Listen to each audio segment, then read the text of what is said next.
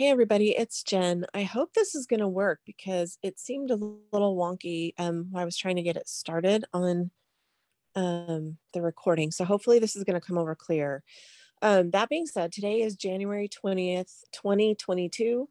And I will do like an overview of what has been going on in the astrology, but my guides have literally been like not even worried about that. They're really having me focus on this energy that's coming in. And it does feel like what I had channeled earlier is that this year is particularly going to be about really tuning in to our self, guys, like our self-worth, our self the reconciliation. Like if I can put this into the most simple of words, because it's so big and it's so profound, it's hard to get the words to even say that the impression of the energy that I'm feeling when I'm talking to my guides, right? So basically what they're saying is this year is going to be about the reconciliation within.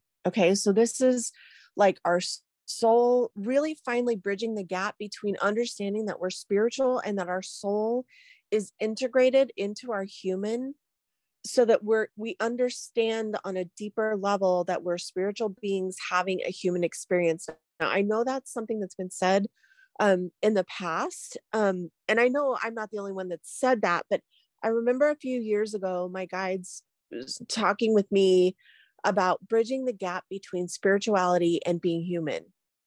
And I know we've been working towards that over the last few years, but this is like a full on embodiment of our soul self within our human, and reconciling that and bringing that into congruency. So everything that we've been working towards, like bringing our head and our heart into congruency and learning the things that we learned before, like all of this stuff that we've been working on the last few years is bringing us to this place to where in 2022 we can really bring it all together.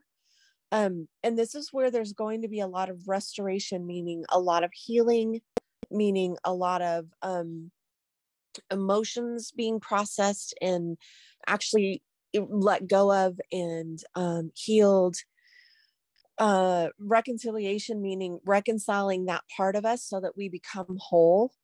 So reconciling the human with the spiritual and bringing that all into congruency within. And then also the recreation, because now we literally have almost like this, the new energy that we can create a life we love.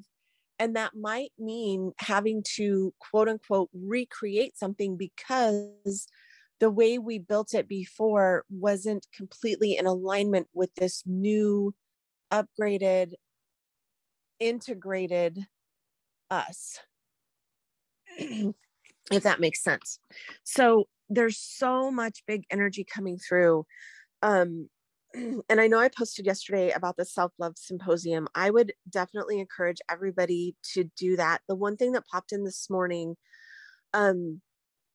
is that the investment, because I was like, I always channel everything, you guys, and the numbers to me always have significance. Like it's never about the dollar amount, but it's always about the numbers. And so when I got the information on the self-love symposium and then they gave me the pricing, it's always about that integration of the angel frequency to go along with it. So the investment is never about like what I'm charging for the course.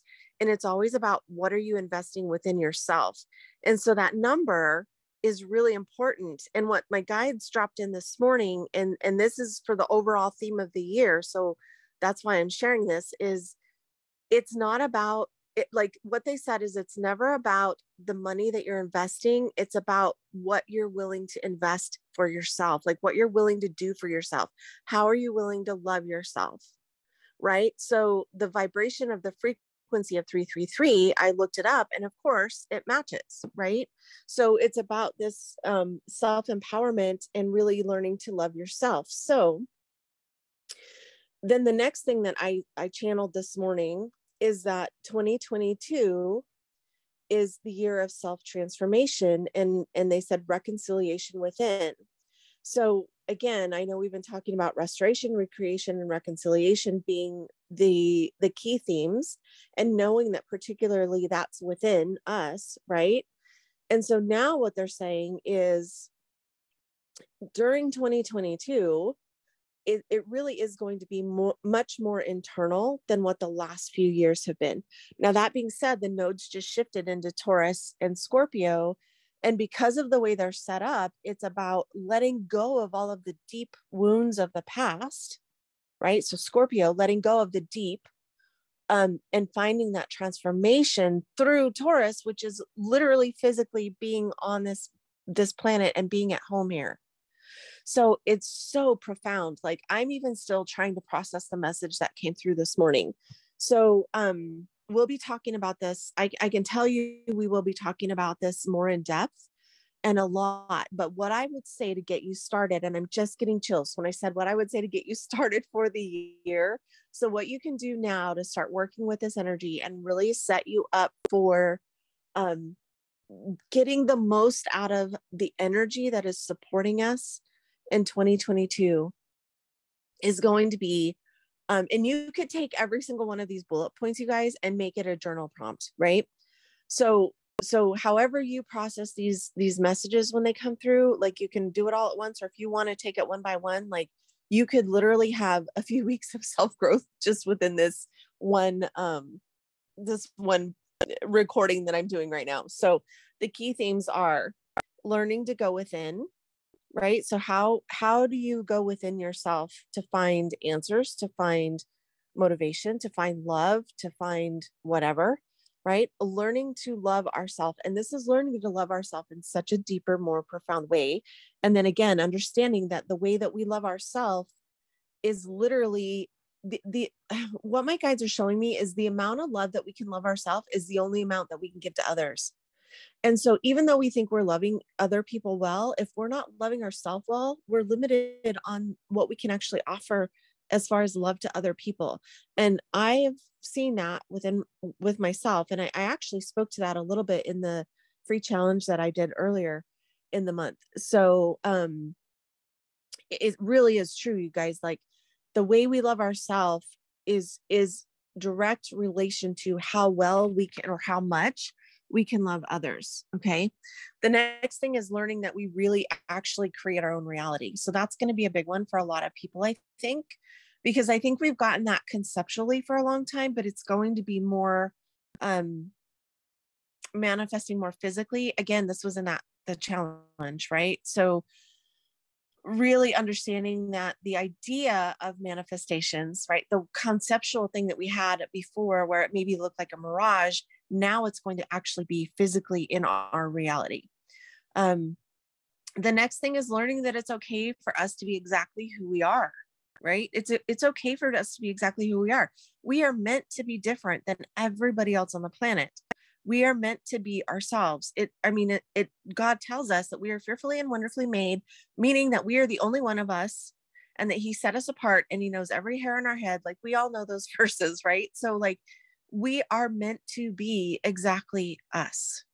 So reconciling that feels like a big thing, like really understanding that you are an amazing creation and that you're meant to be exactly who you are.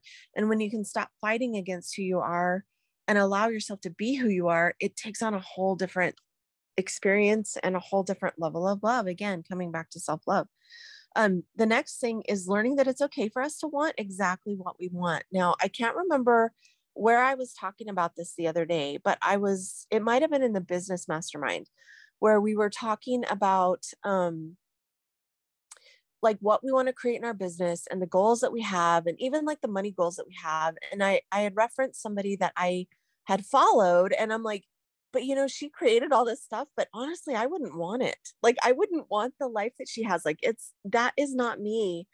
And so what popped in my head this morning is like listening to a lot of the business coaches, and especially right now, because we're in Taurus, I'm just going to throw this out there, because we're in Taurus, the North Node, right, is now in Taurus. So the next couple of years, we're going to be feeling into Taurus is all about literally feeling at home on the planet, feeling the luxuries that the planet has to offer. So this is like buying the fuzzy sweater that might cost a little bit more, but you know it's going to last 5 times longer. Um, like I'm actually like my robe that I got for my birthday is so like plush and it feels so good. And I just felt like I needed a new one. Like there wasn't really anything wrong with the other one, but I had it for years, years and years. And it was like I just needed something new, and allowing yourself to have that, right? And maybe spending, like I did spend a little bit more because it just felt so good. Like I couldn't, once I touched it, I was like done. I'm like, oh my God, that feels so good. Like I have to have that. I didn't even look at the price tag. I was like, I just know that I have to have this. So that's going to be some Taurus things, is really looking at it from the value of what it feels like more than the price tag. Because again, one of the other things that my guide said is that money's a direct reflection of what we invest in ourselves, right? So I invested in this robe, we'll use it as an example, because I use it every morning, right? It makes me feel comforted and taken care of every morning because it's so soft and plush, right? And it just makes me feel like I'm just being held every morning. So that's going to be more how Taurus, like the value of things versus the actual sticker price. Because I know in the past we've been so caught up in sticker price. Now, don't get me wrong, you guys, I am still all for a really good deal. Like I love sale racks, I'm not going to lie, but it depends on what you're looking for and the purpose, right? So if you know the intention of why you're looking for something versus how you're going to use it, right? So like if it's just that you want to freshen up your wardrobe and you're kind of sick of some things, clean out some things, and then by all means shop the sale racks, because I love doing that.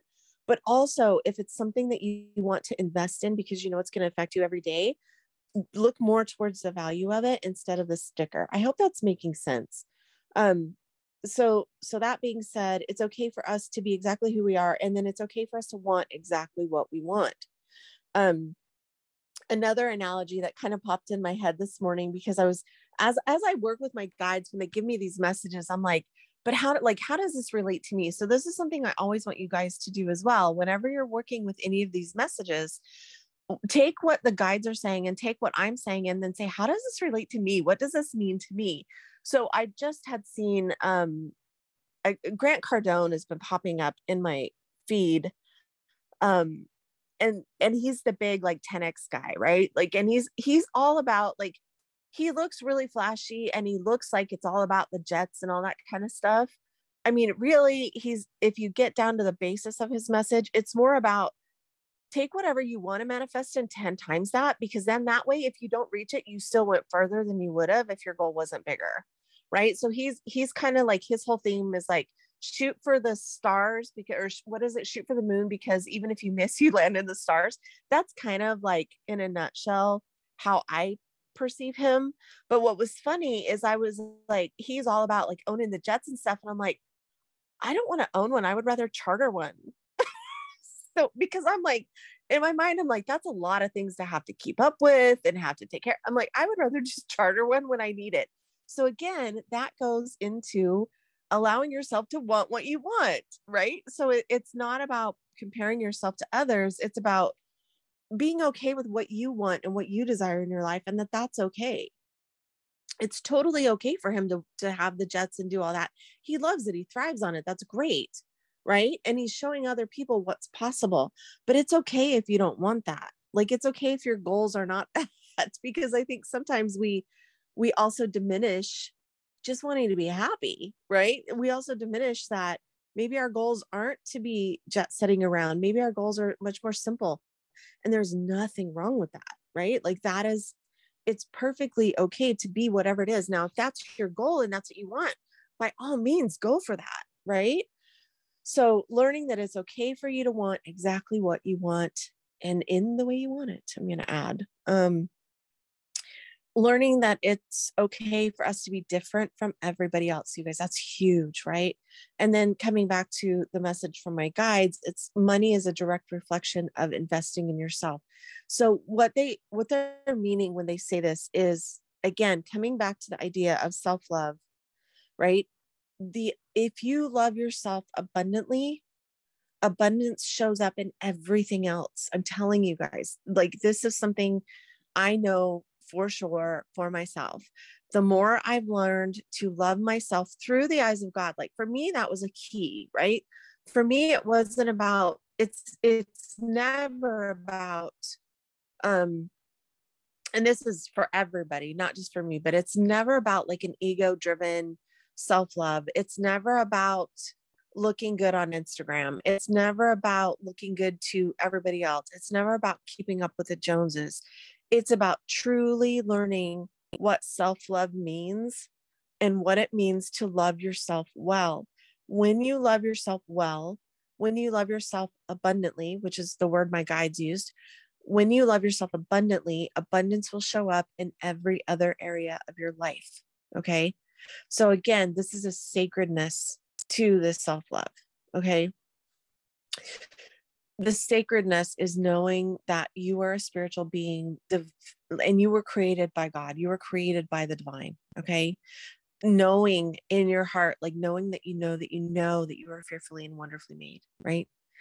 And knowing, and this is something that I think we all struggle with, but knowing that you are loved beyond anything you can imagine, right? Like the words unconditional love. Oh man, I know I dropped off because now my recording just said recording in process. So I don't know where I dropped off at, you guys. Oh, this is so infuriating. I always know when this is such an important message because it's almost like the frequency messes up the recording. So I don't know how much of that I dropped out on. I'm going to just reiterate maybe the loving yourself beyond a shadow of a doubt. So again, just in case this is a part that dropped out, loving yourself beyond anything that you've ever been able to understand, knowing that this isn't an ego-driven self-love. This is a sacred self-love. This is knowing beyond a shadow of a doubt that you are loved beyond anything that you can imagine. So again, what I was saying is the words unconditional love can't even do justice to the frequency and the vibration and the depth of how much you are loved by God. So the key is for us to then accept it, right? So that's where the work is, you guys. All right, sending you lots of love. I will talk to you all soon.